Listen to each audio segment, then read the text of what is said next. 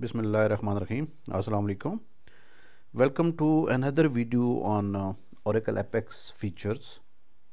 And in this video I would like to discuss about RESTful services in Oracle APEX, named as ORDS. And during these sessions, my version is 21.2.4 of ORDS.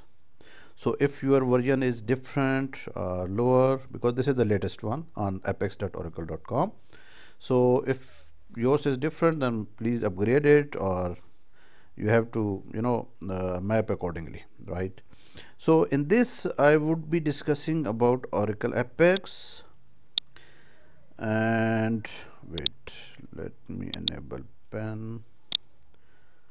Okay, and I would be discussing Oracle EBS, because normally if you are using Oracle EBS and sometimes you need to share your data, or you have to pull data from other companies in your Oracle EBS. Let's say, for example, if you want to give some access of your data to your suppliers or your customers, so this is something it will really help you.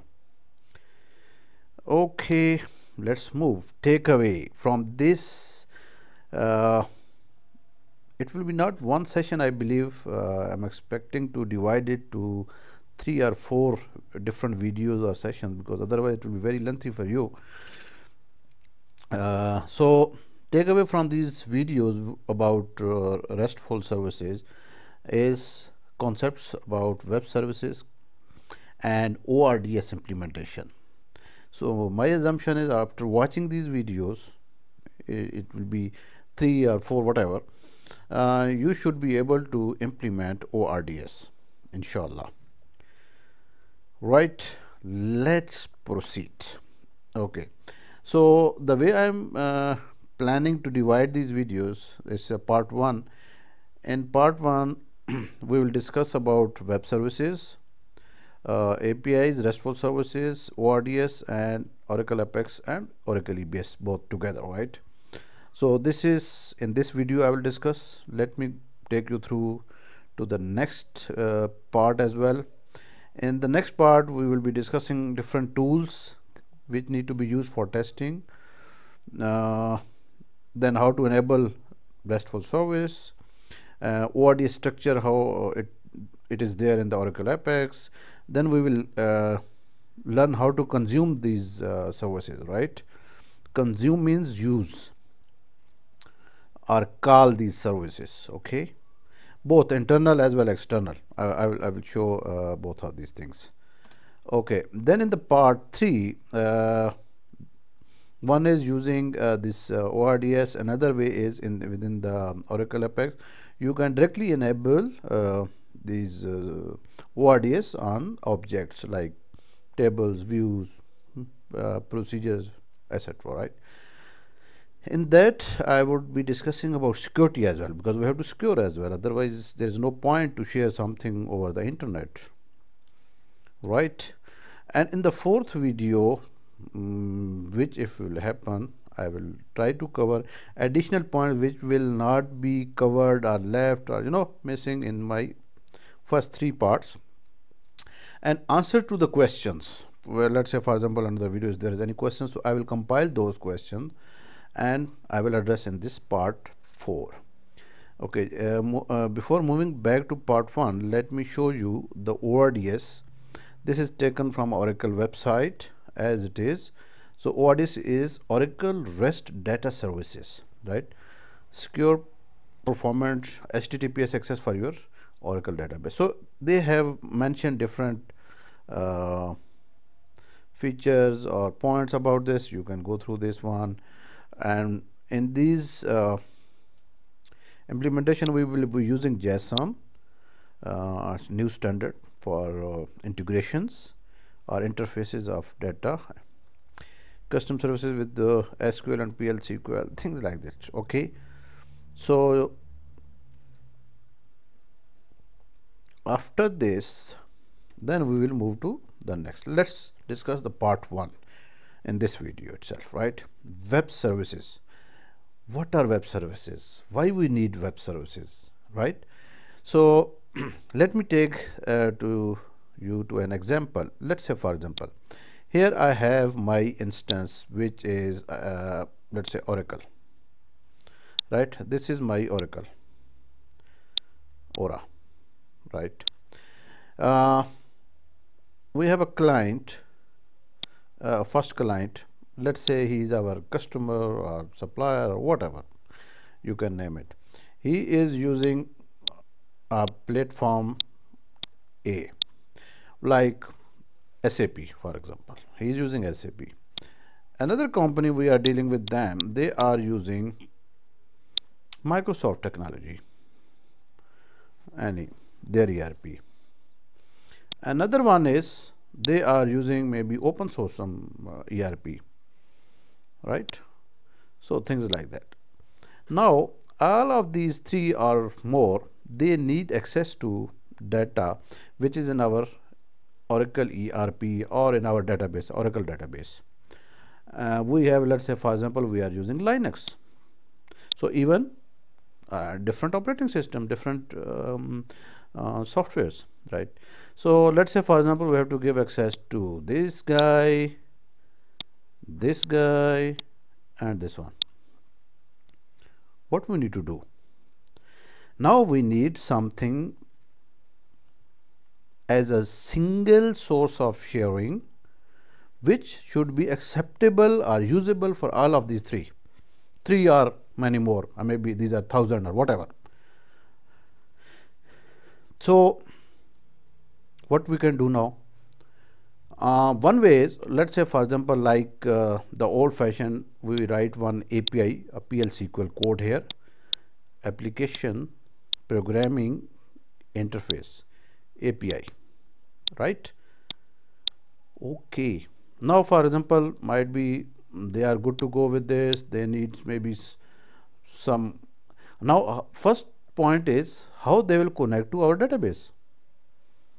I mean, they are using SAP. This is using some maybe something else.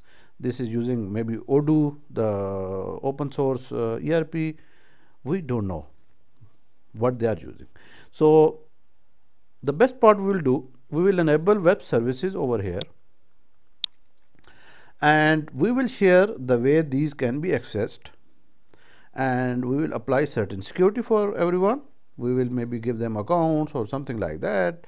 So they will connect to this server and they can pull information or whatever. I mean, it depends. We want to give them pull, or they can push as well. They can update, they can delete, whatever. I mean, it depends on the level of sharing or integrations, right? So this is where web services are now common. Let's say, for example, there is another thing. We have Oracle, and now we have let's say, for example, mobile applications. Now one mobile application is Android and another one is iOS. So they both need to access our data. So what we need to do? Web services. So one web service both can access and they can work on it, right? So this is what web services are. Now let's say, for example, this is Oracle EBS. Now let's say, for example, you want to share customer balances or supplier balances or supplier or customer invoices with your companies. So web services, you can easily play with that. So how you will do that one? Mainly I will discuss with in the security, but ideally, let's say, for example, this is your EBS, this is your Apex. Apex and EBS will talk to each other locally using DB links. Then here you will create web service. So a layer of security will also be there. You will only give access to here the user, whatever exactly you want to do, and then this can be exposed to the public, right? These are called web services. API, as I mentioned, is application programming interface. So these are good if you are working, let's say, for example, within Oracle EBS, and from one module to another module you have to do integration. So API is good enough. You can transfer data, you can, but that is something if everything is same, let's say it's the same database, and or you have to use that Oracle API itself to insert data to API. But here our things are different. Maybe there will be another company in future, we don't know what they are going to use, but this standard best practices or commonly used protocols or web services which are I believe Java based, so they can access straightforward, they will not bother you even, that's their headache. Sorry. At the same time, with these videos you can also learn, let's say for example you have a partner over here and they have a web services and you want to get access to that data for your information or reporting or whatever. So even you can get information from the other instances as well. It's not only you will give access to someone else. Okay, RESTful services. These are the web services we will be using during these sessions, and in Oracle these are called as Oracle REST data services, right? Okay, Oracle APEX and Oracle EBS. So normally what companies they do, or they will be happy with doing it. So let's say for example they have Oracle EBS and Oracle EBS session instance, sorry. So let's say this is my EBS, here we have APEX, and here we have clients, suppliers or whoever it is, or maybe mobile apps, right, whatever. So what we will do here connectivity between these two, and from here using ORDS we will give this access or allow access with this or with these or whatever, or someone else as well. So it will be a very easy, straightforward, and just without any trouble to you, and available 24/7, right? So these are the requirements of normally Oracle EBS team. So if I go next, here we just discussed over there, and let me just give a flavor of the URL which we will be discussing later, since it is a slide is already there. So this is how ORDS path will be there, and this we will have a server URL up to this, it is APEX, but from here, from this HR and this is our ORDS, right? ORDS, right? So in this we have a URI, a template, and bind variables. We'll discuss these in detail, and then we will be using browser to access the information. We will use PLSQL, we will use Oracle APEX, we will use Postman, we will use Firefox. So I will show all of these one by one, and I think we will not move to the instance today. Inshallah, in the next video which I will be uploading, so in that we will be going into that detail. Keep in touch and please keep visiting. Thank you very much, and Allah Hafiz.